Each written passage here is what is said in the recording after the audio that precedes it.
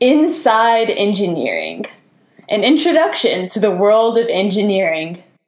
Biological and systems engineering is a field that uses engineering methods and the principles of biology to make the most of natural resources and to solve problems related to agriculture and the environment. An example of this is bioprocessing, which is the development of products prepared from or used by biological systems, such as food and cosmetics. Agricultural engineering makes advances in farming and agriculture in general to make for better technology for agricultural use, more sustainable use of soil, and more food production. All of the concentrations described in this video interlock to form the components of biological and agricultural engineering.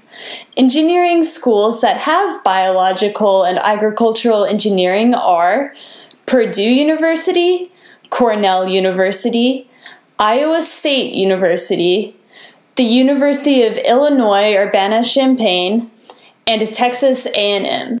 The world will always need more engineers because our world will never stop developing and innovating. So join the movement to improve the world. This video was brought to you by Inside Engineering.